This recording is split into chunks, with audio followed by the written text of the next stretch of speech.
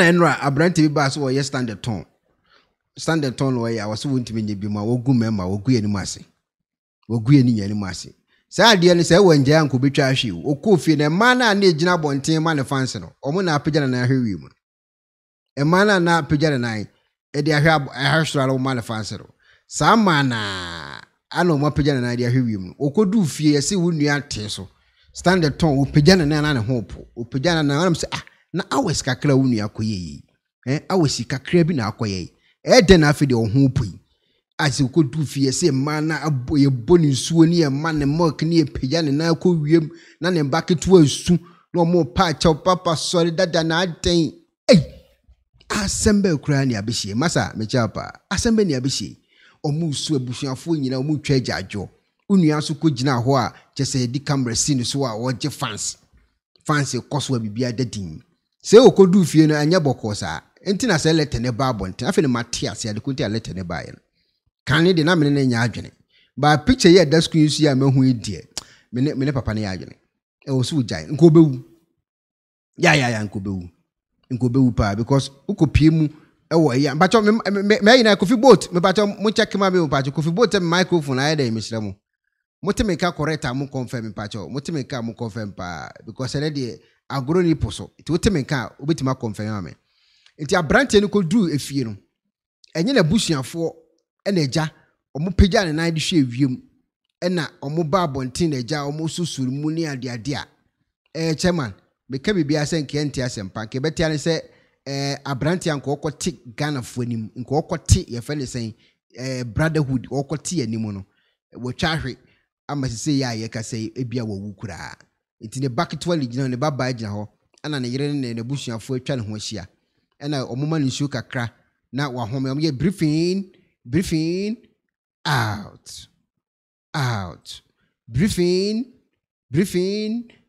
out enti ne nan no ne de ahwe wiem no ana ono akasa de oda ho ti se ya kasa oda so da ho se ya no oda ho se ya ya di me da se pa se ya no oda ho ye se ya ye kasa de se ya no oda ho se ya no oda ho nyan sori ye hwese nyankopon be boa na ka no pa obetima pagya ne mu ama ye na ye hu se brotherhood ho ato no because ye ntimi enhwere obi de hye sa yesre na yesre mu aye pa achew sa tonton ya be we na wuntimi nye bia enkonkota yempe nim gwase bia we ye record ade be se Ghana nim gwase sisters ya kwa no aduane bia tonwom ama ye nim atisi brotherhood for sole so mo kwa akwati nim a mo koye a mo kototofo nti be pa achew wo hwe na wunni ahoden a ubetimi ede aye sa adimu awe dia mpa achew ene ejai emfa ohun konko bore sa no ma we mpe problem bia I say akwana ba briefing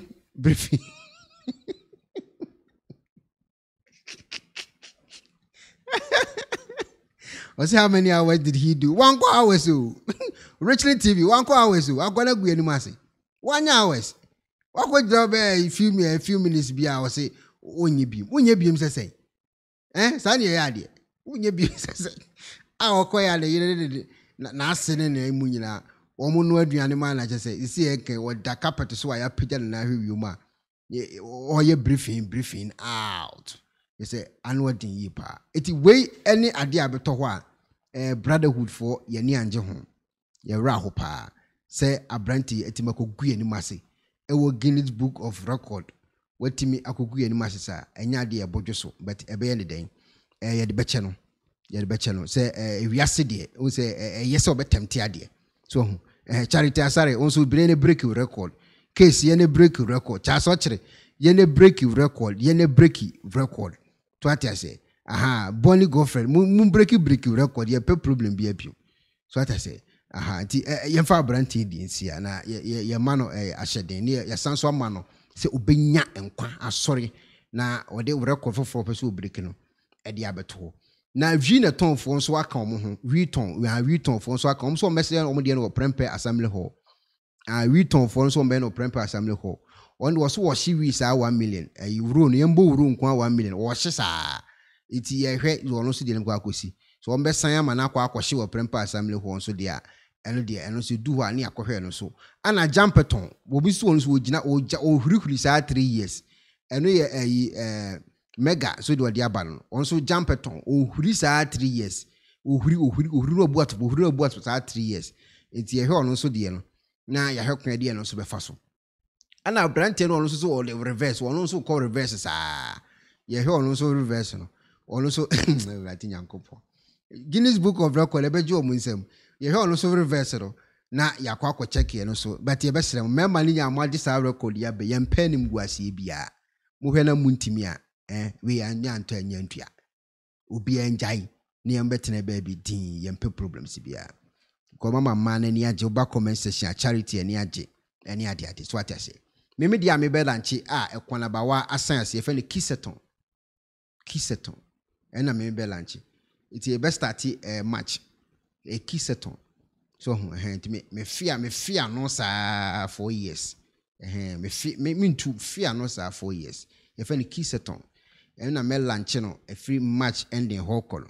Ekwana bawa asan ase ma babs asan ase events mama mawuli asan ase anti bruni mu nyina asan ase cha so kire na sponsor sa kiss eton edu ho a mbati enka nyame hya mso mate ase abeta bebi obi amechi Penifo se bibi o wiase nti ne da ne atopno na ne pabone fonti e wo se wo mo bambo hu hia na ne papa mu de Pro Technologies ana me kan fama wo ane Pro Technologies. We are specialized in both sales and installation of CCTV cameras. Yeton, esa install CCTV cameras in the South Ghana and NASA brochure na ufi Ghana. Now pursue CCTV camera installation. We need Pro Technologies and in South. We get CCTV camera installation, electric fence, automated gate, access control, video doorbell, and our intercom, and our satellite TV, home theater. So we pay biato, and our water, and our persebe install them out. Pro Technologies and our software. Na shenenso. Say fidie nyina from America brochime and this and papa na opedia man nwene ho na ne bo anso da form make sure you know the web brochime mu ha any a branch e wo Ghana ye ni mo bra wo bre into sika fire nsem se fanya japade ma wo Ghana wo da na ne tenese yes general construction so web brochire na peso si fi o Ghana e dan plan bi o peso si se wa sha se dada ana afi na peso si